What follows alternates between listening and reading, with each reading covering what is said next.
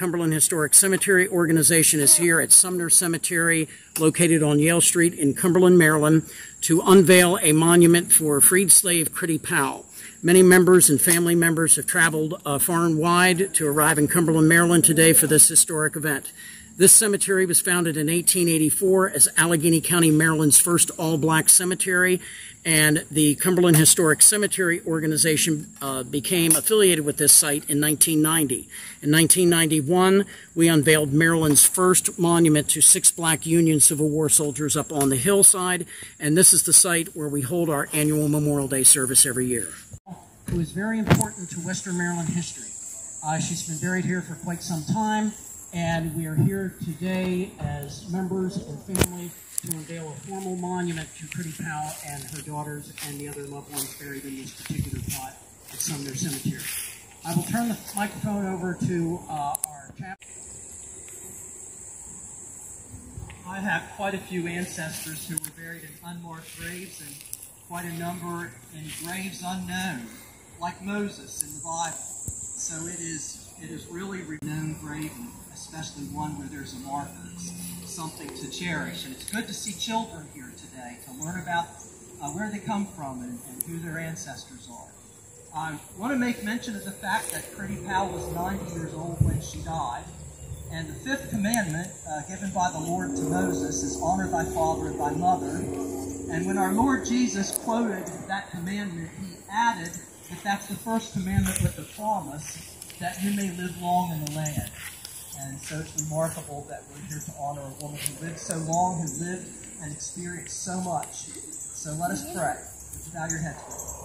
Father, that you all would travel and take the time and your expense to come. What families should do here in this country, honor their ancestors. The Cumberland Historic Cemetery Organization was founded in 1983 for that as a main purpose. We have many functions we do throughout the year, but our main function is unveiling and erecting and restoring historical monuments to patriots of the United States of America. These patriots range in our country's great history and heritage from the American Revolution to current day. So far, we have over 900 designated and protected monuments. These are monuments that carry our corporate seal, which was designed by our late co-founder, Catherine Wolford, who was also a local artist. And it's a scene of a historic monuments in St. Patrick's Cemetery in the north end of Cumberland with the famous Cumberland Narrows in the background. It's a famous geographic area that most people in this area recognize and realize. I know the mayor, he has a load of things on his schedule today, and he can only stay for a short time. So I'm going to kind of bump people out of order and let him speak so we don't go too long and he gets tied up for the next engagement. Mayor? I wanted to go first because that way I'm going ahead of Eugene, and then I'll be gone by the time Eugene comes up, and maybe you all won't realize that he's a much better public speaker than me. So, so that's right. But no, seriously, I really enjoy going to these events with Eugene and to a lot of events with Eugene because I love his poetry. He really has a way with words and says things, quite frankly, better than I can. Thank you, everyone, for coming. Ernie, if you got this crowd here, I'm going to be talking to you. I need some crowds because I'm going to be talking to them. Seriously, this is important history. This is important that we're honoring Critty Powell and her other members of her family. As Ed said, it's important that we learn our history. There are many parts of our history that, quite frankly, haven't been talked about in a long time. Things that have been hidden. Things we don't talk about. At this point, I'd like to turn the microphone over to Ernie Ashby. He's going to give us a good detailed history of not just Critty Powell, but his entire ancestry, which many of you folks here are related to Critty in some fashion or the other. And then after that, if any family member would like to mention any history or any thing they would like to share with the ceremony, certainly you can come up. I would advise you come up around in front of the... Thank you, Ed. On behalf of the family of Critty Powell, we'd like to thank the Historic Cemetery Organization of Cumberland for selecting the matriarch of our family as one of our ancestors to be honored and celebrated today. Again, as I stand before you, I'm honored as her grandson to be on these sacred grounds. Like I said, my great-great-grandmother, Critty Powell, is buried there. My grandmother is buried right beside her. daughters, Bessie, right here. Her son, Edward Powell, over to the right of her, to the left of us, was a Spanish-American hero, lost his leg during the war, buried over there.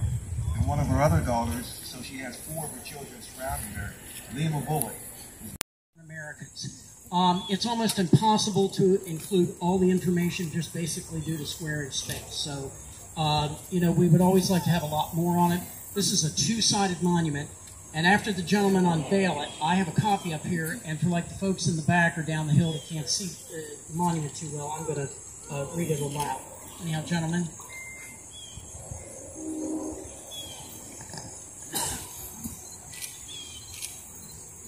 Ooh, beautiful.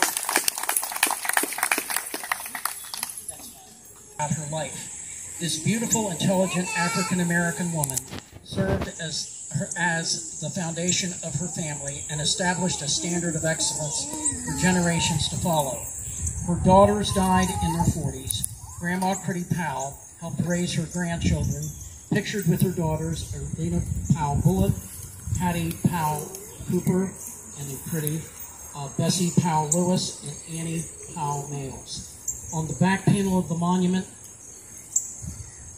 at the top we have buried in this lot are Annie Powell Males, 1873 to 1915, Critty Males, June 17, 1906 to March 4th, 1931, Lawrence Males, February the 4th, 1912 to July 30th, 1939, Bessie Powell Lewis died May 20th, 1915, and Critty with her appropriate dates.